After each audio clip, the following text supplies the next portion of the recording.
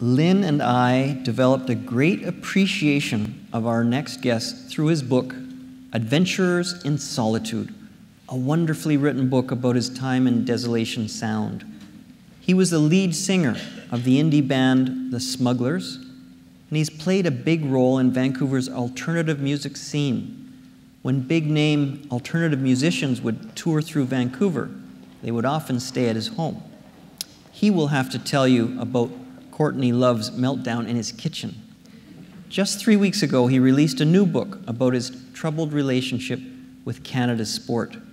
It is already #3 bestseller in Canada, #1 in British Columbia. Please welcome Grant Lawrence.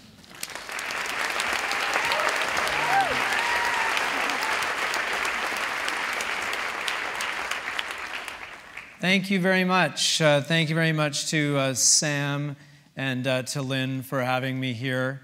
It's really great to be here. Yes, a hockey book. I had no idea how competitive the arena for hockey books would be. There's mine. Bobby Orr has a hockey book out this season. Stephen Harper has a hockey book out. You could buy them all and form a team. I'm the goalie, Bobby Orr's the defenseman, and Stephen Harper on right wing.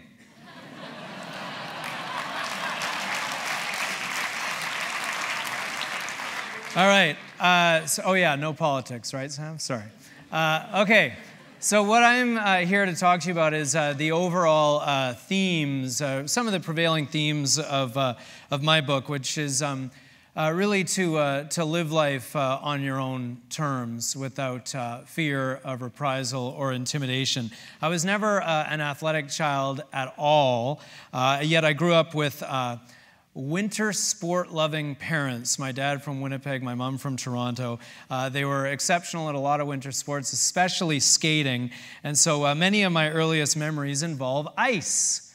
The smell of ice, the touch of ice, and the pain of ice.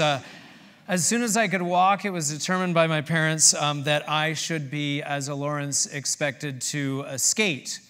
And so that's me at age 2 in my very first pair of skates. And the only somewhat sad thing is that this is probably the happiest that I was ever in these skates in the living room on Christmas morning.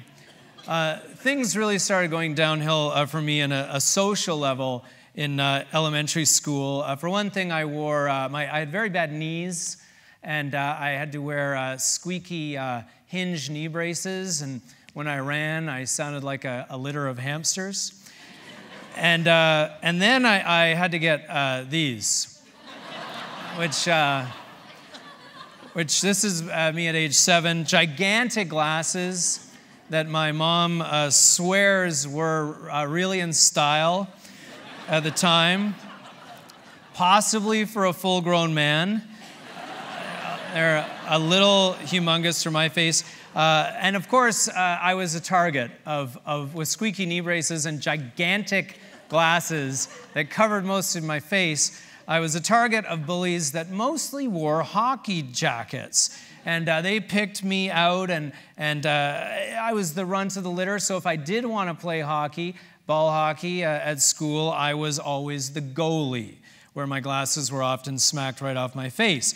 And hence, I associated hockey and began to associate more and more and more with bullying and fear and violence. But I still try to be a fan because it was at this time an exciting time to be a Canucks fan. It was the spring of '82 when I was in grade 5, and the Canucks made their first ever appearance in the Stanley Cup final wearing those. The infamous Flying V. The only, trivia fans, the only sports jersey ever that doesn't use a central crest, but instead uses the entire uniform. They did not win the Stanley Cup, as some of you may know. But then high school came, and puberty hit, and if you can believe it, things got worse for me. The hockey players got bigger and meaner, whereas I just got weirder. And I think I have a shot of me kind of early to mid-puberty here in high school. And thanks a lot. This is a rare shot of me outside of the high school lockers. And this was really the lowest of the lowest of the low for me. I was, if you can believe it, a daily target of abuse. And this was when I truly began to hate hockey. And I eventually found my salvation through music, through forming a rock and roll band, which Sam mentioned, called the Smugglers. And here is one of our earliest press photos, strangely on a rink. And it was through music that I gained what I had never had before, which was confidence, a little bit of popularity, a little bit of notoriety. And I really thought that hockey and music would never, ever mix. I thought I was safe. I had chosen arts, the jocks chose sports, and never shall the two mix. Well, the Smugglers went on to make a lot of records and tour, and my opinion of sports and music finally changed when we went on tour with this band. Now, this is the Hanson Brothers, the alter ego of the legendary BC rock and roll band, punk rock band called No Means No. And when the Hansons went out on tour during the hockey playoffs, every single song they did was about hockey. They called it puck rock. And the lead singer even convinced my band, the Smugglers, to write a hockey song, which became a local hit during the Canucks Stanley Cup run in 1994. Suddenly, I was being interviewed about hockey, about the Canucks. And it's amazing what a little bit of an ego rub would do. I found myself becoming a hockey fan again. Now, eventually, when the Smugglers wound down, and we eventually called it quits and retired, I missed the camaraderie of the guys in the van. And I wondered, how could I regain that? And it struck me, could it actually be possible to form a hockey team on ice filled with all those wimpy musicians that I knew who were driven away just like me from Canada's national pastime at an early age, who wanted to taste it, to play it, to enjoy our game on our own terms, without intimidation, without a threat of violence or ridicule. Could that be possible? Yes! The Vancouver Flying V's were born of musicians and artists and comedians and children's illustrators. And as you can see, kind of like Stockholm Syndrome, I'm the goalie again in the middle there.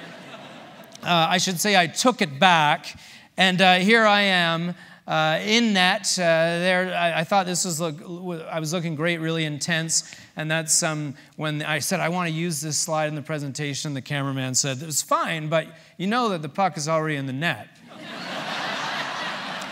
My team is celebrating.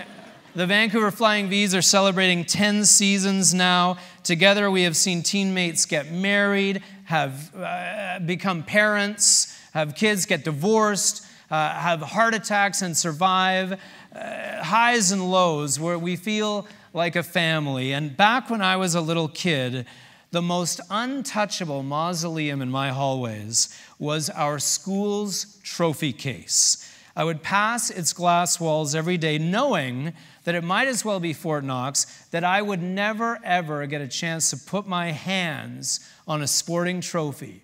Well, it's amazing what happens when you get a bunch of individual dorks to form a team. There it is.